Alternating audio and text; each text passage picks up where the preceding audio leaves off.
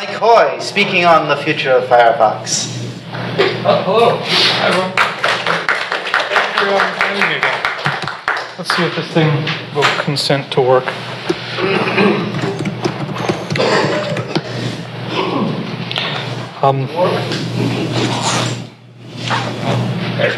Will it work? So, You're good. I just have to let it tether to my phone for a moment so that I can get the slides. And, is that doing the thing? That is doing the thing. Yay. One of my favorite parts of computing remains that people on the outside of the IT industry are asking questions like, is AI going to destroy us all? And people on the inside of it are asking questions like, why doesn't the projector work? It never gets tired. So this is the State of Mozilla. I'm very fortunate to have had a chance to talk to you last year at about this time in the week run-up to the release of our project, of our biggest, most important project, I would argue, to date as a company, and that was the release of Firefox Quantum. I'm going to talk a little bit about that and what led up to it and so on. But I'm also going to talk a little bit about where we're going and what's coming up next for us. And I hope that it'll be interesting to you. And if not, well, just sit there, I guess. So I was last here in November of 2017. And November 2017 was a stressful time for us as an organization for a lot of different reasons. The biggest one, of course, was that this is the release of 2.5 years of really sort of difficult, challenging development work to get us to this. This is Firefox Nightly logo, but get us to this new Firefox Quantum, which I trust, of course, that you're all using regularly. Firefox Quantum represented a major infrastructural change for us. We changed just about every part of the browser, including a lot of really important core stuff that we used, some new tools we had at our disposal, new languages like Rust, components that we were pulling in from Servo, a few other things like that. And it turns out this is a slide from the talk last year. This is the 3 big bets that we made getting to, and at the time I said, it's not enough that we get most of the way there. We can't do an okay job at this. We have to win this one. This is an existential problem for Mozilla.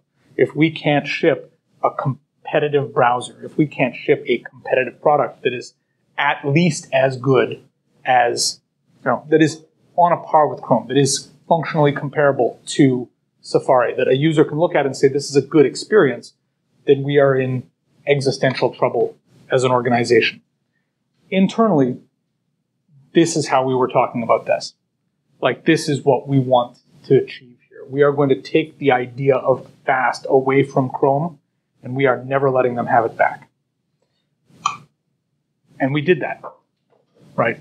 After the work that we did to re-underpin and re-harden this project, after we took what used to be really very much a product of its time, a code base that dated from when you had one CPU, from when you were running a thread, right? For when you were using that to do a relatively small number of things, to re-underpin all of our assumptions about that, right? To make multi-process Firefox, to rewrite chunks of it in a language that didn't exist a decade ago, right? That was an enormous amount of work.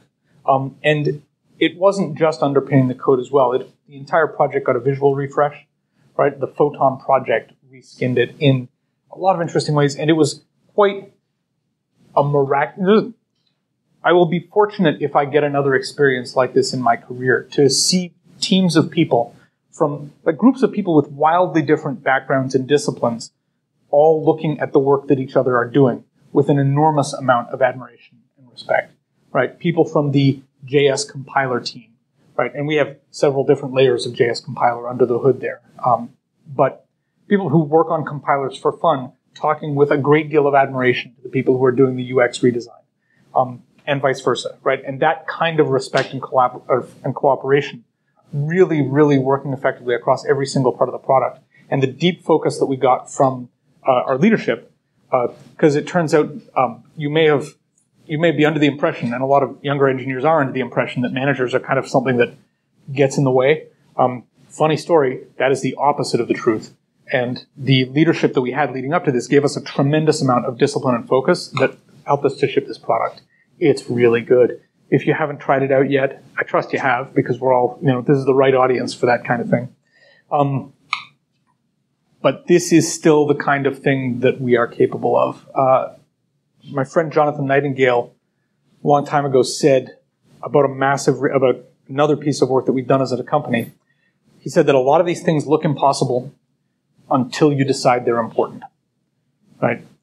And we were able to say, okay, this does, I don't know if this is possible or not, but it's fundamentally important. And we succeeded at doing that. Okay, so we do that. Great. We've got a competing browser. Like, we've got a product that is faster along many benchmarks that matter than Chrome, faster than Safari. We have built what we believe to be the best web browser on the market. And a lot of the metrics that we have, admittedly not all of them, Chrome's a competing product, but a lot of them bear that out. So do we win? Great, we're done. We win. Okay, we're not done. There's still a lot out there that we need to do, but that brings us to 2018. And so we had a little bit of a hiatus there. Not where we get to rest on our laurels, but where we get to rest at all, right? This has been 2 years of work, and it's been 2 years of really, really hard work. This has not been, for some parts of the team, this has been death march material. For other parts of the organization, this has been leading up to stuff that we haven't actually had a chance to ship yet. So it wasn't game ready in time for Quantum. Some of that stuff is just starting to come out now. Stuff like the web render work, that team is starting to being able to leverage your graphics hardware to blow in, to throw your web pages faster in a way that's interesting and novel. There's some other stuff, some R&D stuff coming out of the JavaScript teams where we're talking about making fundamental, CS level advances to how we emit and decode JavaScript that are fascinating, and they're still coming down too. But at least we have a moment there where we can take a breath and say, okay, we did it. We have more to do, right? We clearly have stuff that is coming down the pipe that is still interesting. We're still working on shipping a lot of it. But at least we can take a break. And then this kind of happened. The beginning of, does anyone remember how good we felt about the beginning of 2018 when we started hearing about Spectre, right? And now there's this entire class. Generally speaking, getting zero-dayed by your CPU vendor is not a good experience. Just going to throw that out there. And that's not a fair characterization. We didn't get zero-dayed by this. We have a really good relationship with Intel and AMD, and we have a great partnership with the other browser vendors as well. So despite the fact that we are competing on a number of different axes, there are a number of places as well where we all have common interests. And one of those places we have common interests is having the web be actually safe and reliable to use. Spectre, can I get a show of hands here? How many people feel comfortable talking about the technical details of Spectre? I'm not going to raise my hands, but the general thrust of it is that if you can execute code on a machine, then you can run a certain kind of timing attack against a cache. And as a result of that, you can leverage these timing attacks to read into arbitrary chunks of memory. Spectre and Meltdown are both, they're both differently constrained on that. But for the most part, for most code vendors, most people who ship software, that's not really a big deal, right? Because most of the time, you're shipping your own product. A lot of stuff comes to the App Store now, so it's not a problem. It's not a problem unless you're doing something really, really insane, like just letting arbitrary code run on your hardware at arbitrary times. So it turns out that there is one class of application whose only job is running arbitrary code pulled from random places on the internet at arbitrary times. And it turns out that our entire competitive advantage, we spent the last 2 years making that go really, really fast. And surprise, now you get a timing attack for the cost of your trouble. So that was bit of a kick in the teeth. And that cost us a couple of good months at work, but because it turns out you've got to do, if you are running a compiler all the time, you've got to do a lot of fairly subtle and often unpleasant stuff just to mitigate this entire class of attacks. And Intel has come out and flatly said that, okay, listen, we're protecting against these things. The process barrier is where we stop, right? Like if you want to, the process barrier is where Intel defines the limits of application security from their perspective. And that's okay. It's not a great situation for us, but it is not so bad. Like it doesn't line up, it doesn't mismatch horribly with the architectural decisions that we made leading up to this. It would have been, if we had been where we were 2 years ago, right, where everything is running in one, like where everything, all the web pages we run are running in a single process, that would have been extremely bad. But fortunately for us, we're not there anymore. We're now in a situation where we can actually manage the guts of our code well enough that we can mitigate timing attacks in a number of different ways, by mitigating stuff along the process boundary, by mitigating JS timing, a bunch of other things. Still, it was unfortunate. It was a setback at the beginning of the year, and we probably could have spent that time. It would have been nice to spend that time and that engineering effort on something else. But my grandmother used to say that if wishes were horses, then beggars would ride, and that's kind of where we are. A lot of other things happened in the world, though, too, didn't they? Like, is anyone kind of feeling like 2018 is kind of a nervous year for a lot of reasons? Like, yeah, well, a lot to do with information security, though. Maybe it doesn't look like it belongs to web browsers, but maybe it belongs to a lot of the things that web browsers seem to point at, and a lot of the information that gets sent around on web browsers. So maybe we don't have our hands directly in that, but maybe we have something to say about that. Maybe we have something important to say about that.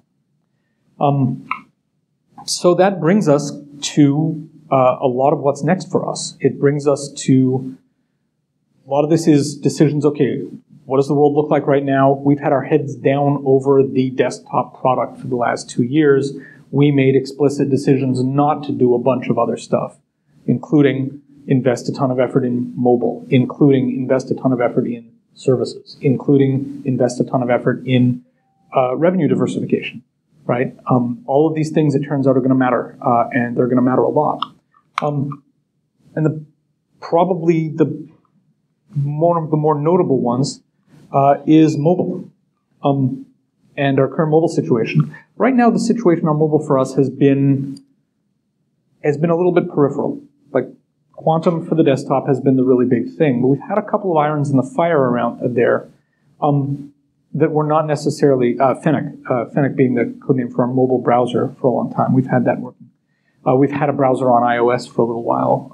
The browser on iOS was, for a long time, sort of a thin wrapper around the usual browser WebKit thing that you get for iOS. And now we need to stop and think more about that, because it turns out that mobile matters a lot. Almost everybody, like, you're more likely to leave your house without your pants than you are to leave your house without your phone. Like, you cannot be an effective participant in modernity without a phone. But that's where all of this information that people are newly aware that they are radiating comes from. That's where the ideas of well, I'll get to that in a minute.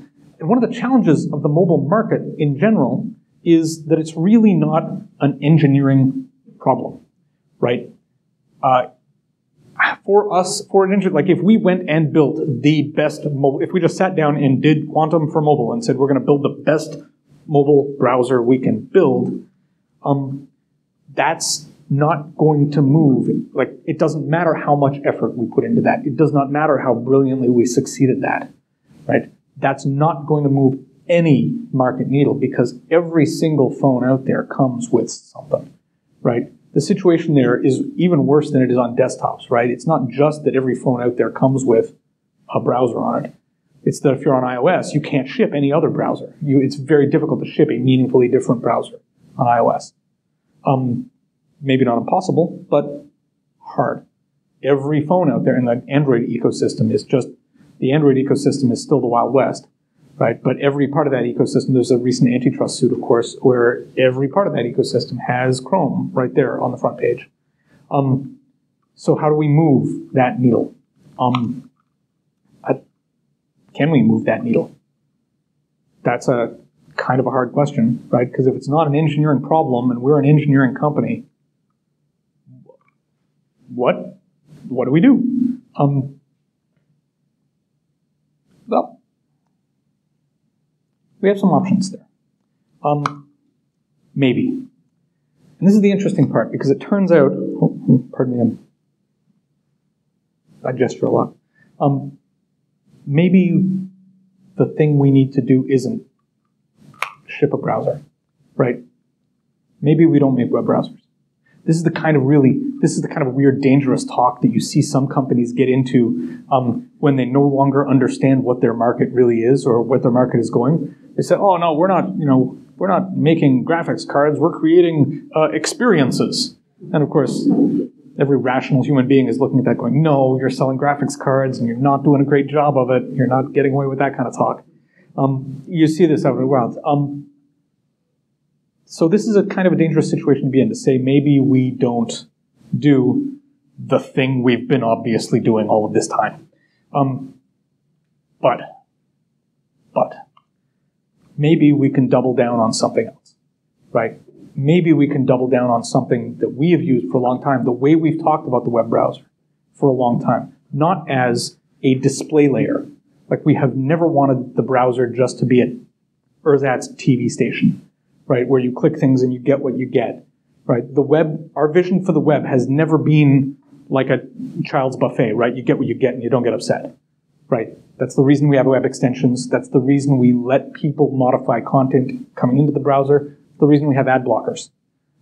It's the reason that we have this idea that we as a user agent, right, we are the agent of you, the user. We are accountable to you. We are responsible to deliver what you want.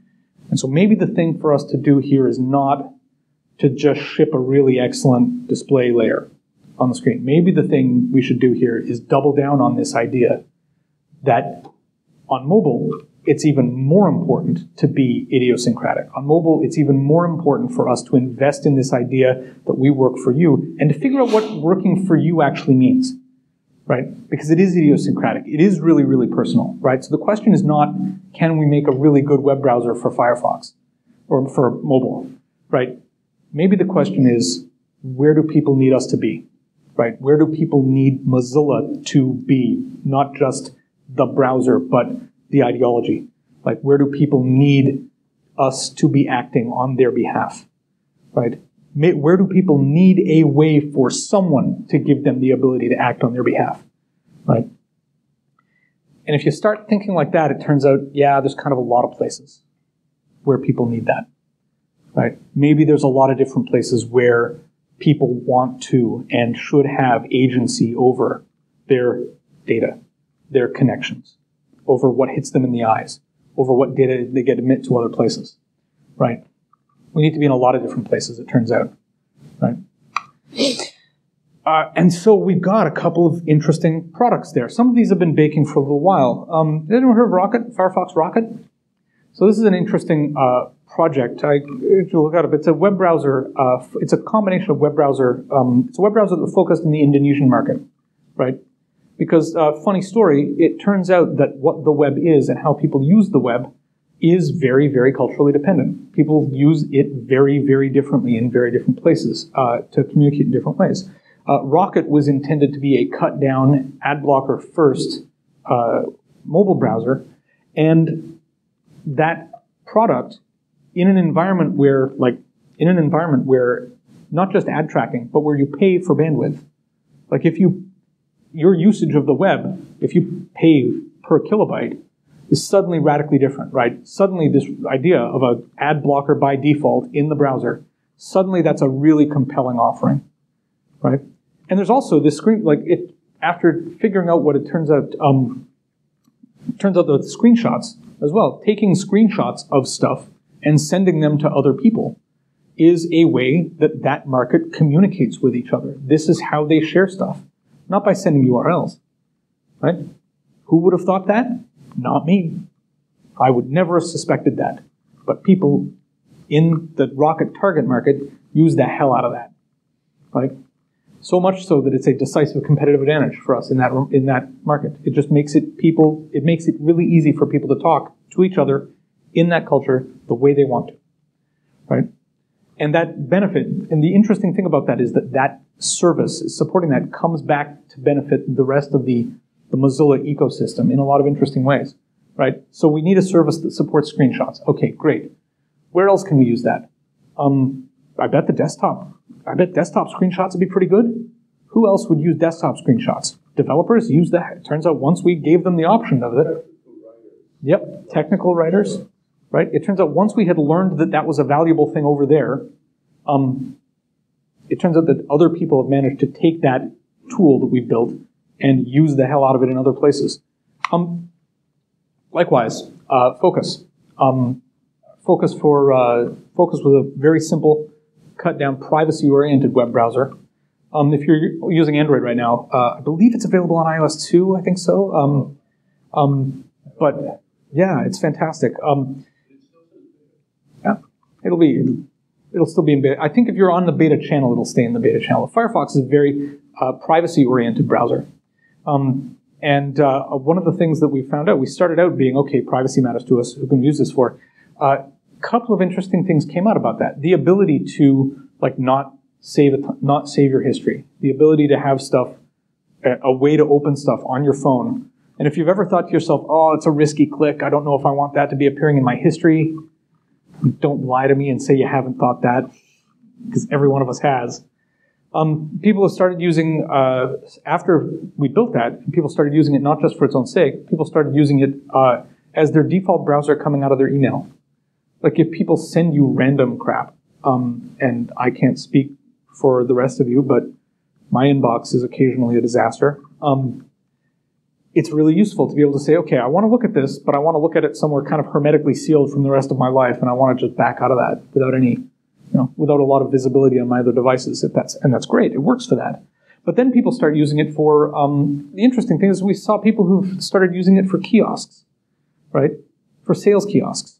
They want some kind of way to say, look, I want to put my credit card information into this stall, into this application that you're running, but I want some sort of confidence that you're not going to reopen that web browser once I've left and buy yourself, your winter coat or whatever. And so people have been leveraging our commitment, right? They're leveraging the Mozilla brand in this sense to give their customers a better experience or a more confident experience by saying, okay, you finished the transaction, clear history, great, we're done here. That doesn't work with a company you don't trust, right? And we leverage that, and just by virtue of being small, being lightweight, and so on, we were able to leverage that into a browser that we could build in collaboration with Amazon and ship on their Fire TV boxes. And so if you have an Amazon Fire Stick, one of our product is on there as well. And again, people are using it because something about, using it not just because it's installed by default, which is nice in that case, but because something about that gives them that sense of confidence. We've also started looking into other places that we need to be, like the world. Firefox Monitor, we announced that last week. Has anyone heard of that? This is great. It's a collaboration with the Have I Been Owned, or Have I Been Pwned gentleman, whose name escapes me at the moment. So if you're watching, guy, sorry. But what it is it's a way of, you can go to the Firefox Monitor and put your email in to it. It doesn't actually record your email. It hashes it and sends it off like that. So we don't know what your email address is, but we can tell if that hash has appeared in a password breach, like in a major password breach in the last couple of years. Right? So we have a way for us to help identify if you have a password or an account that's been compromised at some service in the recent past. That's kind of interesting, but it's interesting when we start talking about this other thing we're working on called Lockbox. Lockbox is our upcoming password manager, right? The password manager in Firefox has needed a lot of love for a long time now. But Lockbox, by making Lockbox a separate product, we have some interesting opportunities there. Again, coming down to this idea of the user agent, right? Because there are protocols, there are upcoming web protocols now to allow a password reset without user intervention, right? Where if a user, if a device, like an OAuth device, has a token, has the right token, it can reset your password for you. That's right. And then update that in your personal password store, right? And then notify you later, right? Now, passwords are kind of weird and personal, so we're not sure how that's going to play out yet, but it's quite possible that we can use this combination of tools as your user agent to finally solve that problem where your inbox is the skeleton key to your entire life, right? We can finally solve that problem where if you have an account that's compromised with a password and you use the same password somewhere else because you're a human being, and sometimes human beings do that we can actually address that for you without your ever having to think about it, right? You're going to put your password into a service once, right? And next time you go back to that service, it's going to show you a bar full of dots, and you're not even going to care. You're just going to say, yes, log me in. And that bar full of dots will have some ridiculous string behind it, right? That you don't need to worry about because it's strong enough that it's cryptographically secure. You're just better off because of it. And so that's one of the challenges that we have, is not that we need to do something new on mobile, right? The challenge that we have on mobile really is picking where we want to be, right? Because all of this work still matters. There's so many opportunities to do this better, right? And that we can't be a part of all of them. The biggest challenge we have is deciding what to do, right? Because there's meaningful work to be done here all over the place. But maybe we don't need to be everywhere, right? Maybe there is a better way to do this, right? So, ask you a question. How many of you would be confident answering this? Some of you may have seen me speak before. This is a gag. My favorite part of talking in front of students is when I ask a room full of freshmen, like first-year students, I ask, what is software? And you get a couple of kids who are like, oh, it's a trick. Right? This looks like an obvious question, but it's like the smarter kids will realize it's a trap. So, what is software? If I were to ask you that, let me ask you a different question. If you feel like you would be confident in your answer, can we get a show of hands there? Sorry? That is a better numbers than average, I think. I've had an entire class full of people staring at me like terrified at this. Right. So here's the thing that makes software completely unique. Right? Software is an idea that is also a machine. It is something you can take out of your head and turn into a device that does a thing, unlike anything else. Right? And the problem with that, and the challenge of that, is that it is a machine that we make out of our own values. Right? Out of our decisions, out of our politics, out of our priorities. Right? You can see, and you see, you're all familiar with Conway's Law? This is one of my favorite things. Conway's Law is this observation that because the cost of human communication is so expensive compared to the cost of computer communication, that the structure of the internal architecture of your code, of your code base at your organization, is going to come to resemble your organization itself, like your org chart and how your teams communicate. And it's amazing because there are times when you can look at a code base and say, God, these two teams hate each other, right? You can look at a code base and say, okay, these people all worked in the same room, right? These people all sat next to each other because their API is completely random nonsense because they didn't need anything structured, because if they needed anything, they could just look over their shoulder to the guy who was responsible for that code base and ask him or her, hey, could you change it so I can do the thing? And they'll say, yeah. She'll say, sure, I can do the thing. And the thing gets done. And your code base is like this pile of spaghetti, but it seems to work, right? That's a team where they're all in the same room. In other cases, where you can see it's where people describe their APIs as contracts. Like, this is a contract, and you will get these API, and there's error handling. No, you don't get any error message. You get what you get, and you like it. Like, you can tell that those two people just despise each other. And the neat thing about, I'm going to go off on a bit of a tangent here, but one of the neat things is that is very, very quantifiable. That your communication structure starts to resemble your org chart. There's a magnificent research paper that came out on the heels of Windows Vista's release, right? Seriously, did I just hear like half the room go, oh. Windows Vista, oh, fantastic.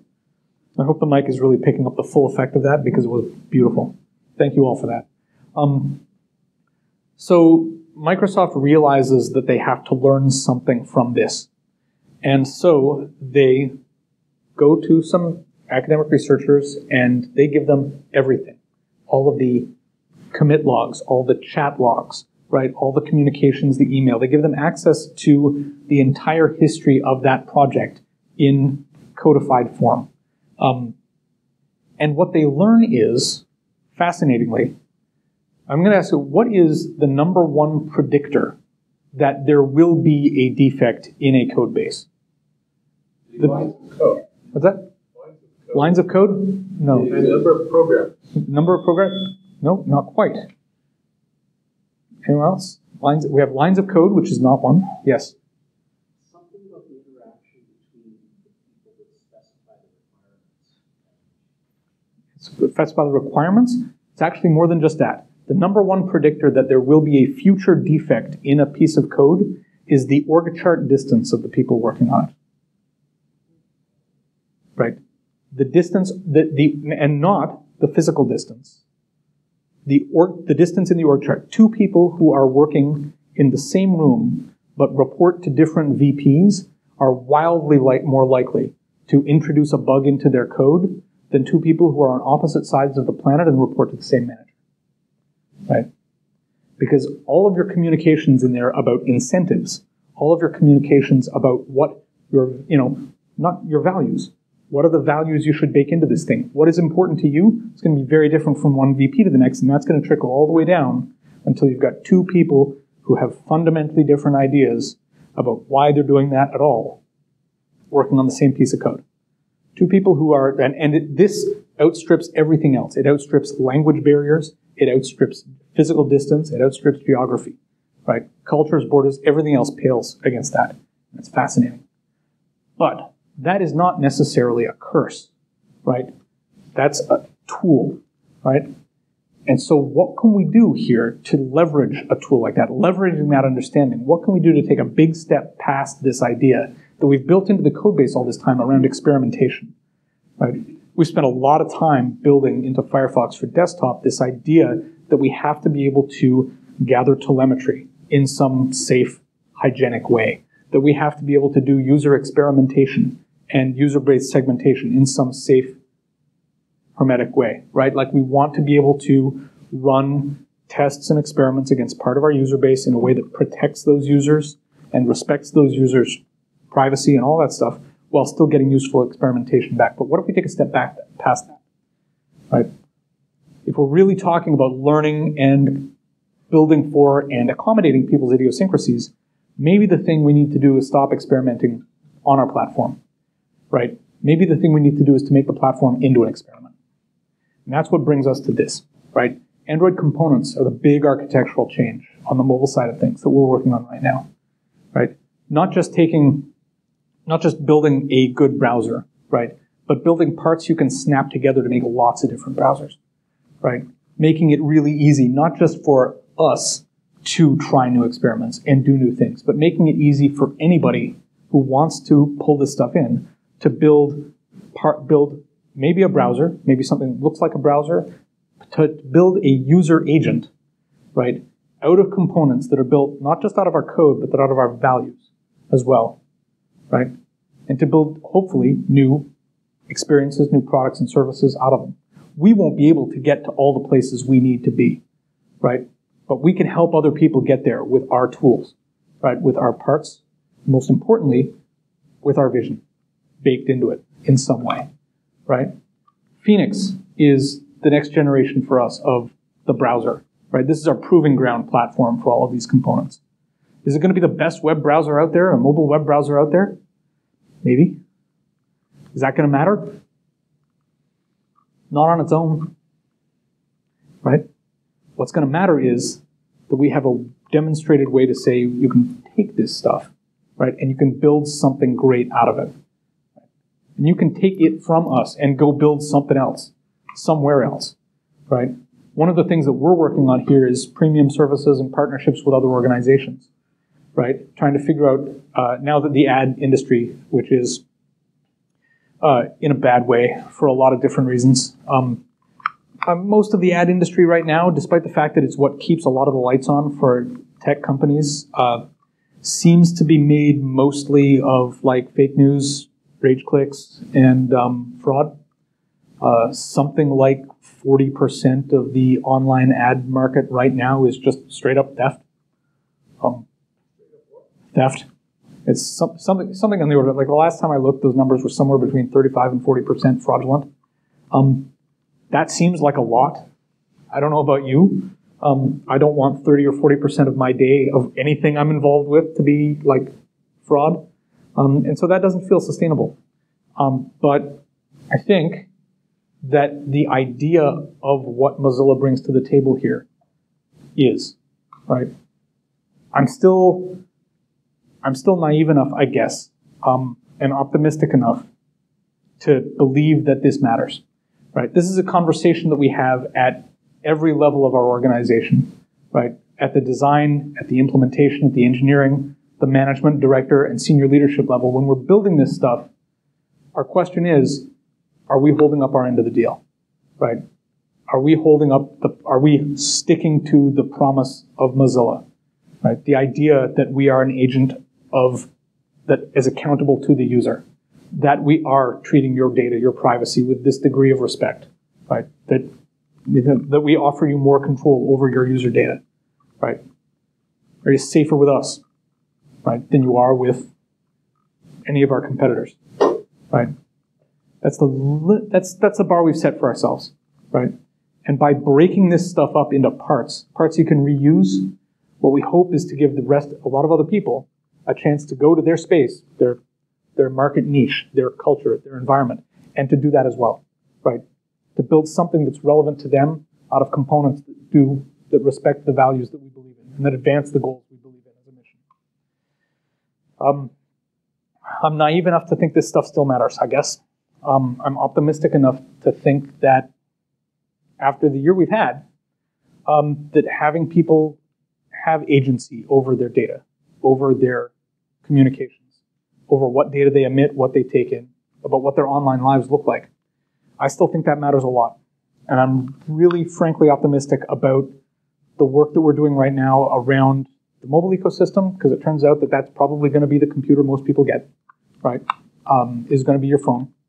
To give people in that environment a chance to have that kind of agency over the future, and to have that agency be one that treats, be one that treats the future with that kind of care and respect.